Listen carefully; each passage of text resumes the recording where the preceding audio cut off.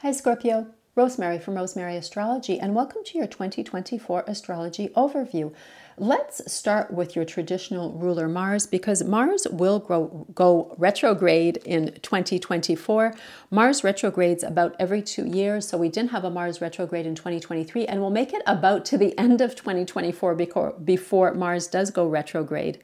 Mars begins the year in Sagittarius, does not make it all the way around the chart, makes it only to Leo. That's pretty almost around the chart, but not quite. Makes it to Leo, where he starts to retrograde, moves back into Cancer, spends a pretty big chunk of the retrograde there, and of course moves forward again through Leo. So your traditional ruler will not move through your sign, Scorpio, in 2024.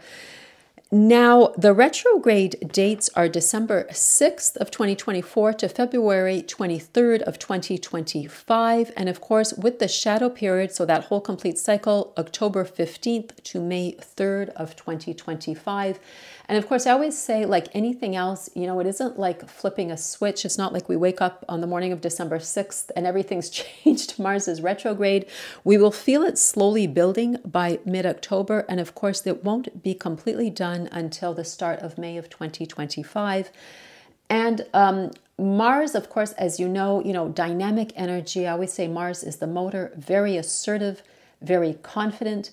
As your traditional ruler, Mars takes on his sense of being related to sharp objects, to surgeons. You know, there's an idea of weapons also with Mars.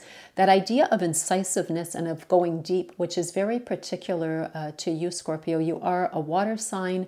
You're about emotional connection, but you're probably the deepest of the water signs. And so Mars takes on his sense of incisiveness there, of a deep probing and looking very much below the surface. Your sign does relate to whatever's below the surface. So, you know, Mars wants to look behind the scenes or see what's going on behind the facade. And starting in Leo in your 10th house, of course, where you seek success, where you achieve things, where there's honors, awards, a recognition of some sort that others can see, you know, so that new job title or that award or that, trophy of some sort. And also people in authority over us, people who outrank us, and moving back into your 9th house, long distance travel, be it in terms of distance or time, higher education, publishing, it is mass communication, it's philosophy, it's organized religions, it's all just, I call it the house of mind expansion, of where we get new perspective, where we answer the big questions, you know, what is my place in life? What does it all mean type of thing. Of course, Mars on a retrograde, the energy goes on a loop. Whatever you're trying to do, you know, be it take college or university level courses, be it achieve another rung, you know, move up another rung on the ladder of success. Maybe you want to publish something, maybe you want to travel. There's just an idea of going on a loop. It can even be, you know, you're just studying a philosophical or metaphysical things or different cultures, different religions. You just want to, expand your mind and learn about different points of view. And it can just feel as if things are going on a loop. It's frustrating. You know, you're trying to get ahead, but you seem to be running into a wall. It's very much a term I use often with Mars retrograde. It's like we're hitting the wall. That forward energy of Mars is frustrated because we're trying to drive forward, but we're on some sort of conveyor belt that's moving us backwards, if I can put it that way. So it's not going as fast as we want, and God knows Mars loves to go fast, but it's not going as fast as we want. We're not accomplishing what we want. We're not getting to where we want. We're not reaching that goal. So, you know, this, of course, is going to be the time to refine, retune, to go over the details, to plan, you know, to look at what's not working, to beta test, maybe to try out things without it being a launch, you know, or making it official, just to try out things on a more testing, experimental level. And then, of course, when Mars is completely out of the cycle, we'll be ready to go forward again. And since we're talking about your ruler, Scorpio, let's talk about your modern ruler, Pluto. Pluto has been dilly-dallying between Capricorn and Aquarius for about 2 years. He will start the year in Capricorn, but quickly by mid-January move into Aquarius. go take one last dip into Capricorn in September of 2024, and then move into Aquarius on November 19th for 20 years. And I did do a video on that where I go into a lot of detail about what Aquarius is about as well, and go through the sign by sign. But Pluto is all about power and control. It's about the shadow side, or the underside. Remember, Pluto was the god of the underworld in mythology. So, you know, sometimes the dark side. And where does the power and control lie? That is one thing, you know, in exploring these emotional connections. What are the power and control dynamics? And that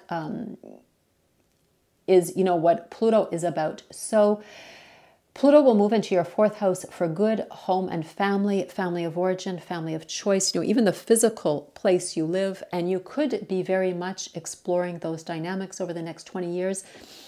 Pluto's transformation is profound. It is about standing in our own power. I keep repeating that, and it does sound cliche, but it's not, you know, stomping around and telling people what's what with our fists raised and I'm in control, I'm going to tell you what's going on.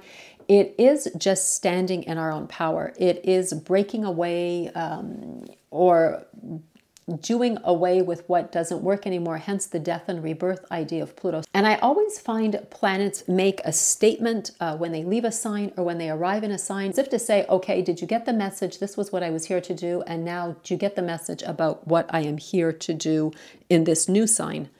Let's talk briefly about Venus, and then we'll talk about Jupiter before I wrap this up. This, by the way, is the chart on the 1st of January of 2024.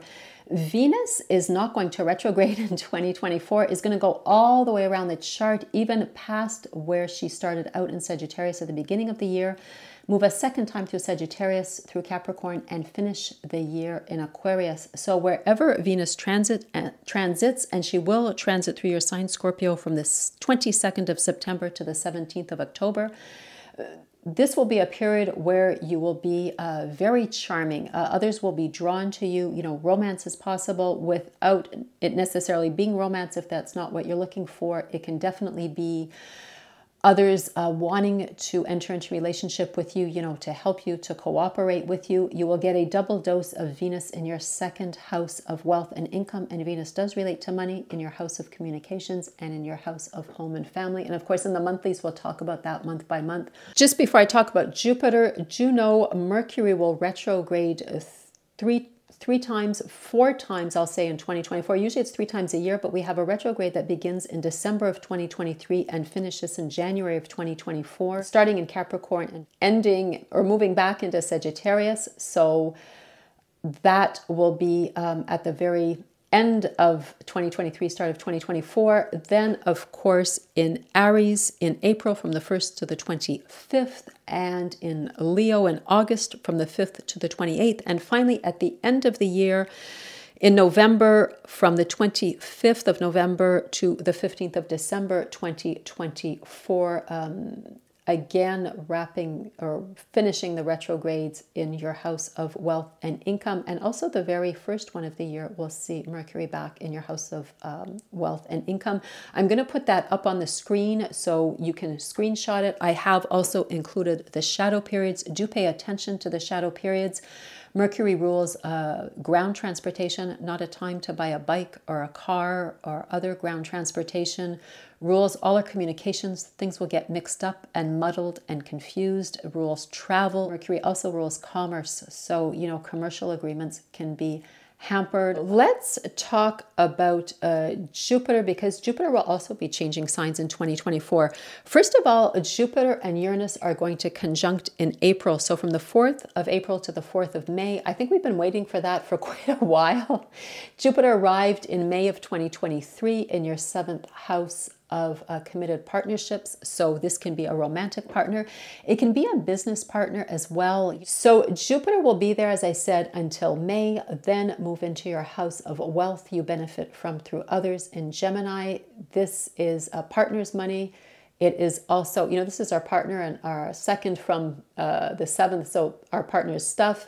It is inheritances. It is the house related to your sign. So inheritances, legacies, mortgages, loans, scholarships. It is debt by the same token. So, you know, you will have a year of benefits there. Now, this conjunction between Jupiter and Uranus, I am looking forward to that. I keep saying we're all looking forward to that. Maybe not all of us. I'm speaking for everybody. I probably shouldn't. The greater benefic, the great disruptor, the rebel. Uranus wants us to break away, to break free from too much structure, from something that has become too heavy to deal with. You know, there's always the idea of evolution with Uranus. Sometimes it's something we'll do, sometimes it is something that will come to us from an outside source. But with Jupiter's beneficial energy, you know, this is an idea of evolving. I put you can't unknow, or you can't go back. There's something that we will, this is always or sometimes a sudden insight as well with Uranus. So, you know, suddenly that aha moment of, you know, oh yeah, I can't keep doing that like that, or I can't go back to that, or, you know, I have to evolve, I have to move up to the next level. It's always, change is always difficult, granted, but as I said, with Jupiter there, the greater benefic, it's something that feels like it will happen suddenly, a sudden realization, a sudden insight, but again, for something that is good and that is so much better. But again, you know, you could have a bit of a feeling of apprehension, especially as the 7th sits across from us. You know, this is very much our individuality, but this is us be within the context of those one-on-one committed partnerships. And of course, whatever goes on here directly across affects us as an individual. But I am very much looking forward to this. I am a Scorpio rising. So hopefully this will bring in wonderful benefits for all of us with that idea of really moving up and evolving to another level. And just also do know, Scorpio, before that happens, Jupiter is going to sextile Saturn. Jupiter, of course, still in Taurus, and Saturn in Pisces in your 5th house. And that is going to be from January to March. So quite a long sextile, because Jupiter just came out of retrograde the 4th of November, if I'm not mistaken, at the start of November of 2023. Yes, it was the 4th. I keep checking my ephemeris. There's so many numbers to remember. And Jupiter will just have come out of retrograde at the very end of December, the 30th of December of 2023. So Saturn, remember, is structure, you know, boundaries, makes us work for what we want, very, very challenging, but does reward us in that the knowledge we gain under Saturn, we gain for life. So a sextile is a very flowing energy, doesn't take that much work to benefit from. This is, of course, romance, children, be they your children or nieces, nephews, stepchildren. It is our creative pursuits. It's what we do for fun as well. There is an idea of individual self-expression with the 5th house. And of course, a sextile to Jupiter, the greater benefic, you know, this is an idea of opportunity, a blessing, you know, something wonderful coming in, and Saturn providing the structure, the plan, you know, the down-to-earth reality check to make it happen. I wrote a solid start, you know, so maybe it's not seeing a project through from one end to the other, but there's an idea of a solid start. You know, could it be a romance that is moving to a more committed level? You know, that's one example. Does it have something to do with children in relation to a partnership? That is also possible. You know, it starts off on solid footing, if I could put it that way. And then, of course, it could tie in with this Jupiter-Uranus conjunction. Definitely, you know, perhaps it is the same project and you are being challenged to, you know, break away from structure or break free, you know, in order to continue with this opportunity and move up to another level. So lovely, Scorpio. That is everything I wanted to tell you for 2024. There is obviously much more to talk about, but we will go into the details in the month to month. But these are the big highlights of what's going on. Thank you so much again for joining me for the astrology. Don't forget to like if you liked, share this with someone else you think might find it interesting, and do subscribe to the channel if you haven't already done so. Have a wonderful year in 2024, and I will see you in the next video. Bye.